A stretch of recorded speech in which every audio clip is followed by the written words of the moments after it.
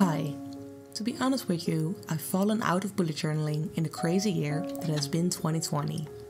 But I've decided to try and pick it up again in 2021 to bring my life some much needed structure. To make this as simple as possible, I've made this yearly setup using only one black fineliner and a ruler. So, please join me, grab a cup of coffee or tea and maybe your own journal, and get ready to make this 2021 setup with me. As you can see, I've already sketched out the spreads we are going to do today in pencil to make filming this a lot easier on myself. But let's start at the beginning and make an index.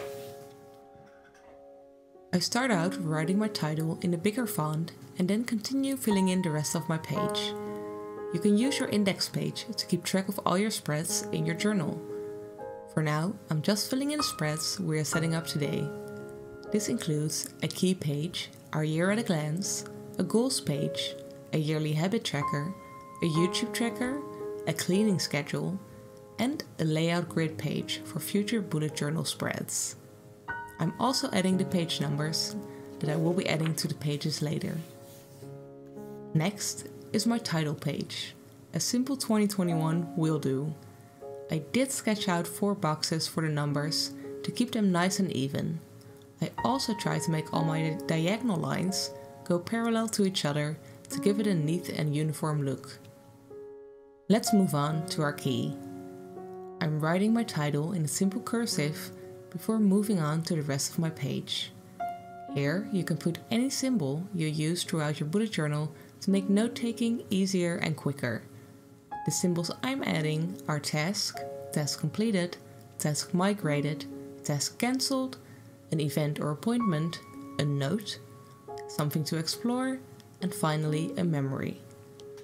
3 pages done already. I told you I was keeping this very simple. Now we're moving on to the year at a glance. Mine is actually going to take up 6 pages because I noticed that I used mine a lot previously and I prefer to have my spreads with a bit of extra space. This is the place where you can basically take quick note of anything you have planned in the future. For me, this includes anything from birthdays, holidays, dentist appointments to work-related stuff. It will get put here and I will reference this spread a lot when I set up my monthly and weekly spreads.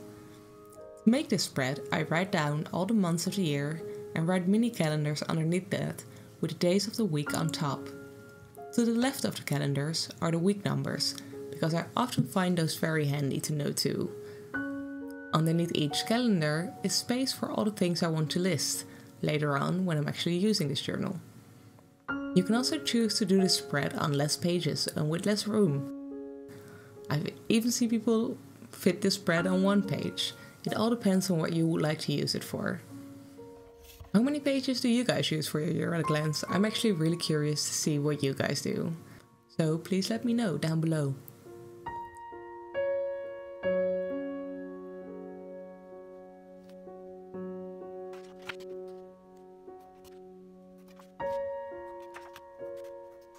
Now we are on to our goal page. Once again we're keeping it simple. We're using 3 boxes on the left side, each for a different type of goal. I will fill these in later. And on the right side I'm making 1 big box that I will use to break down my bigger goals into smaller goals and make notes on any progress I make during the year.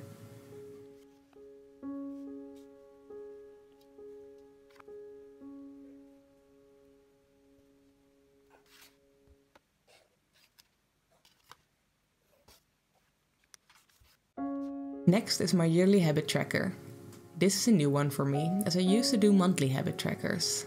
This is also quite a tedious one to set up, but I think it will be worth it because it means no more setting up monthly habit trackers.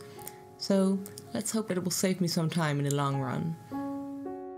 Also, I hope it makes my journal less tedious to keep up when I have less time to do so.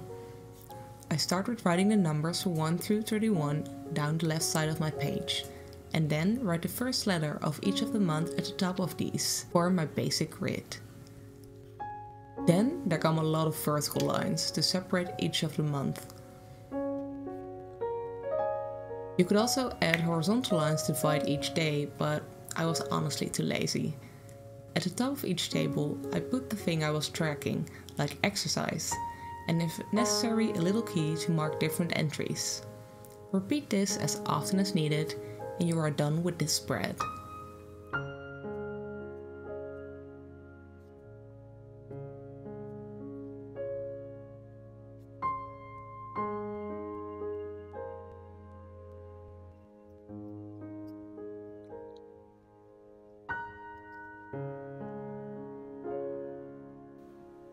Next up is my YouTube tracker, which is basically a different variation of a yearly tracker, but instead of tracking daily, I'm tracking monthly this time. On the top, we once again have the months, while I've put the stuff I would like to keep track of on the left. On the bottom half of my page, I have plenty of room left over for notes and goals that I set myself this year.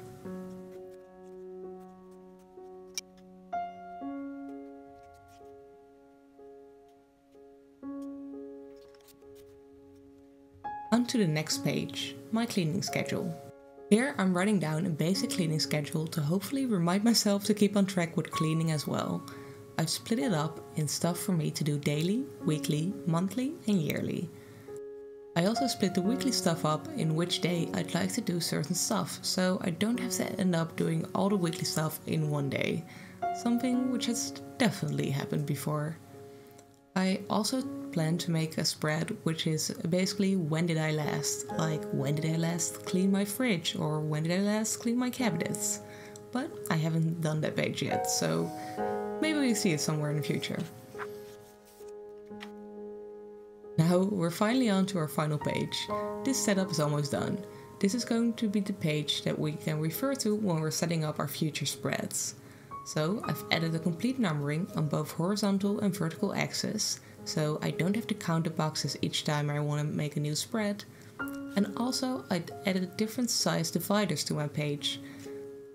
It's a bit hard, but imagine if I want to set up a spread with 3 horizontal boxes. I can check this spread to see how big they should be, without actually having to measure stuff out.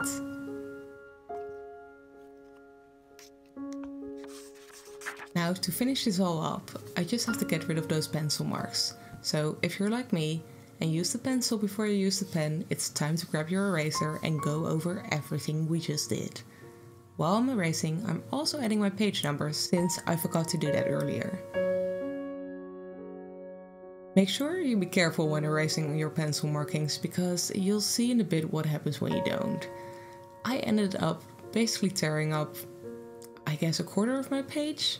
And since I'm way too lazy to do that page again, I'm gonna try and fix it by just gluing over a card, which you can see in a bit. But it's not gonna be the prettiest fix, to be honest. Anyway, like I said, just be careful when you're erasing in your bullet journal because you don't want to do what I just did. So yeah, that was basically my 2021 setup. Hopefully this will motivate me to actually keep up my bullet journal.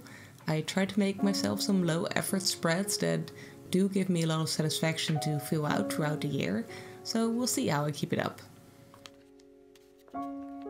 Anyway, I really hope you enjoyed this and it got you either some motivation or maybe some inspiration for your own bullet journal, and I hope to see you guys next time. Bye!